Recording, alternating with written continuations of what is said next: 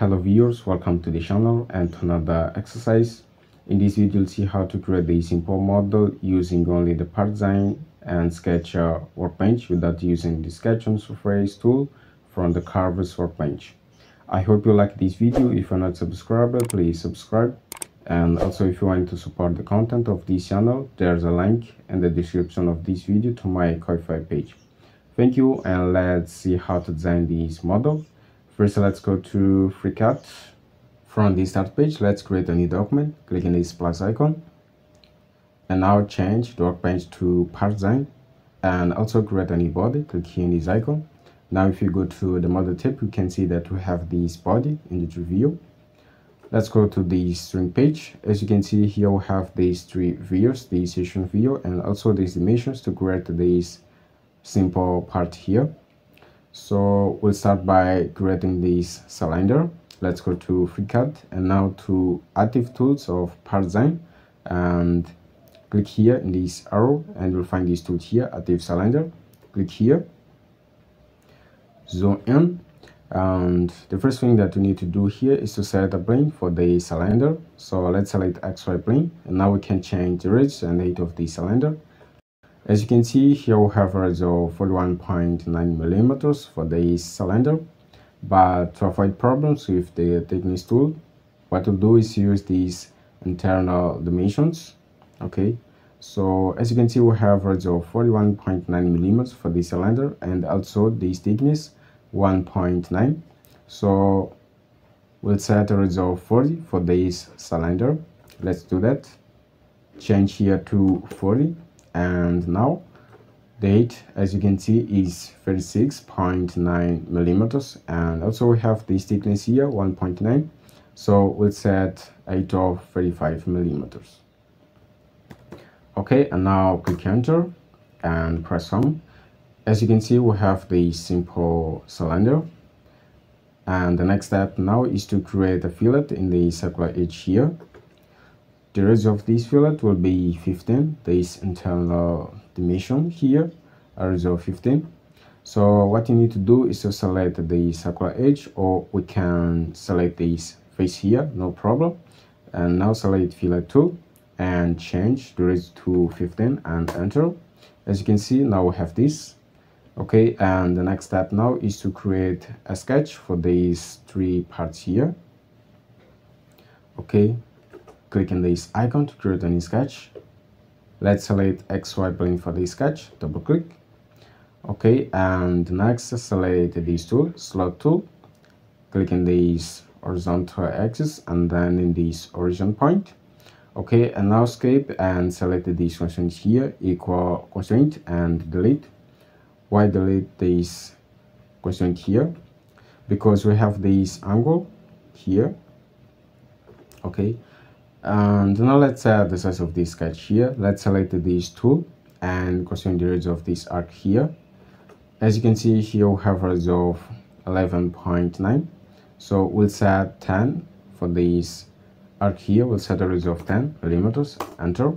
Let's select constrain distance tool, and now these 2 points and the distance here we'll set 45 millimeters. We have this radius here.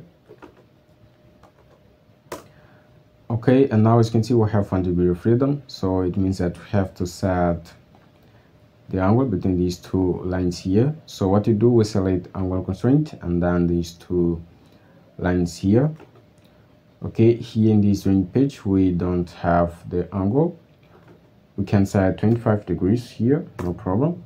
And as you can see, now the sketch is full constrained. Let's close this sketch and let's create the extrusion of this sketch here. Select pad tool. The length here will change to 18. Enter. And next, let's create this fillet here. Select these two edges, control, and select this edge here. And now select fillet tool. We don't have the radius of the fillet here, so let's set 5 millimeters and enter. And the next what we'll do is to create this pocket here. As you can see, this pocket.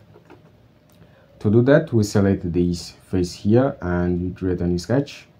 Okay, and Now we need to get the center point of this arc here. So firstly, we'll use this tool here, external jump tool, and extract this edge here. As you can see, now we have the center point. So next we select cycle tool and we draw this cycle. As you can see here, we have this distance from the center point to this line here. We have 10 millimeters. So what you do, we click on this arrow and we select constraint radius, and we click here and we set a radius of 10 millimeters, and now escape 2 times to leave the sketch and create a pocket, reverse duration, and now here we set your goal and we set OK. And next, let's create a polar array of these all operations. So what you do, we go to the model tip, and first here we select this pad, and now control select this fillet and this pocket, and now go to this tool here, polar pattern tool. And what you need to do here is to change the number of occurrence to 3. We have these 3 parts here. Let's say 3 here, and OK. Okay, now as you can see, we have this, and the next step now is to create this thickness here, 1.9 in this part. So what you do, first we rotate this model and we select this bottom face here, and then thickness tool, this tool here. Okay, and next we change the thickness to this value 1.9. Okay, and now just click OK. And as you can see, now we have these fillets here. Okay, it's all okay. And now what you can do is to create these 3 holes. Okay, so let's select this face here and create a new sketch. And next select external jump tool and let's extract this center point here. Now select cycle tool and click on this origin point, click on this center point, and now click here and select constraint diameter. Now click on this cycle and we'll set a diameter of 6 for this cycle, and now escape 2 times to leave the sketch, and let's create a pocket. Okay, as you can see, you have this hole. Click OK, and next to create this hole in these 2 parts here, we can use this tool again, polar pattern tool. So we go to the model tip and we select this pocket, and now polar pattern tool, and now we change the occurrence to 3 and just click OK now. Okay, now as you can see, we have these 3 holes, and the next step now is to create this part here and also this hole. Select additive cylinder tool here, and next we need to set a plane for this cylinder. So let's select this face here, and now let's change the radius here to the alpha of 36 millimeters. We'll set 36 divided by 2, and the height here will be 5.5 millimeters. Okay, and enter. Now as you can see, we have this, and next let's create this fillet here with a radius of 4 millimeters. Select this edge and then fillet tool, change the radius to 4 millimeters and enter. And next let's create this hole with this diameter 32 millimeters. To do that, we can use this tool here, hole tool. We select this face and then hole tool. Okay, and from this task panel we can change the diameter to 32. Okay, and it's okay. As you can see, we have this hole. So click OK now, and next let's create this chamfer with this dimension 0.3. Okay, so zoom in and select this face here, and then chamfer tool, change the size here to 0.3 and enter. As you can see, now we have the smart chamfer here. And now let's see how to create this pocket. If you know the sketch interface tool from the Carver's workbench, maybe you will think about using it to draw a single sketch that could create a pocket, but this idea will not work because of 2 problems. The first problem is that the tool works well with cylindrical surface, and this surface here is not exactly a cylindrical surface. There are videos on this channel that demonstrates the use of this tool on cylindrical surface like the ones on the screen now. The another problem is the fact that part of this pocket here is outside the limits of the surface here. So if we go to FreeCAD and change the workbench to curved workbench, select the surface and map a sketch on this surface, and then go to the model tab, close this arrow and click here and make this sketch visible, spacebar and double click, zoom in and hide these all constraints,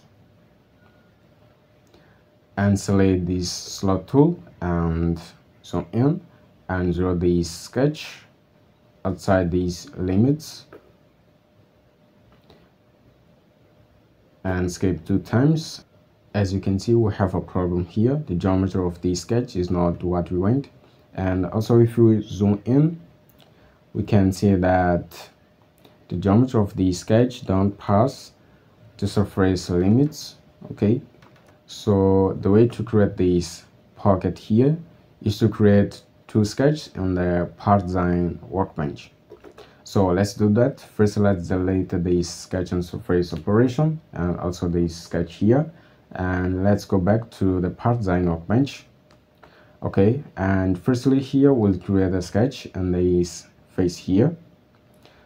Zoom in and select this face, create on the sketch and this face, and next select slot tool, this tool here, and draw this vertical slot, and then click here and select constraint radius. For this arc here, we'll set a radius of 2.5, therefore 5 millimeters. Okay, and as you can see here, we have this distance. We have 28 millimeters from this origin point to the center point of this slot. So what we do, we can select this tool here or constraint vertical distance tool, and then these 2 points here, and the distance, as you can see, is 28 millimeters. Okay, in this way. And also we can set a limit for this line here. Let's set, for example, 20 millimeters, and then escape 2 times to leave the sketch, zoom out, and let's create a pocket now. We select pocket tool. Okay, and let's set, for example, 15 millimeters. Okay, no problem. Now click OK. And next, let's create another sketch. Clicking this icon, and for now, let's select axis plane. Okay, and switch to the full view. As you can see, here we have this pocket, and let's select the external jump tool and extract these 2 edges here. Okay. Next, let's select slot tool and let's draw a vertical slot.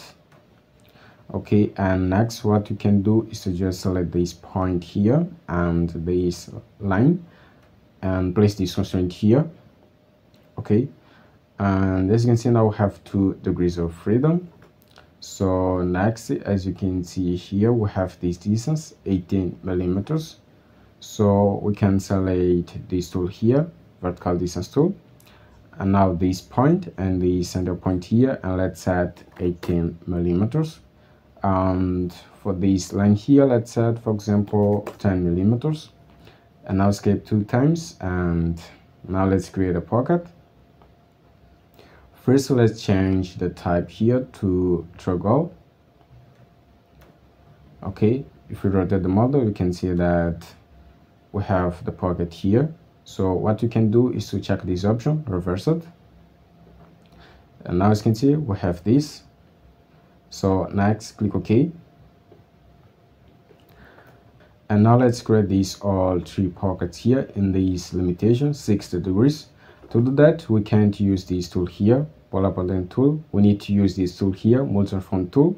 Okay, so now we go to the model tab. Let's select this first pocket and control this pocket here, and then select this tool, multi-form tool, And now go to transformations, and here then click on mouse and select add polar button option.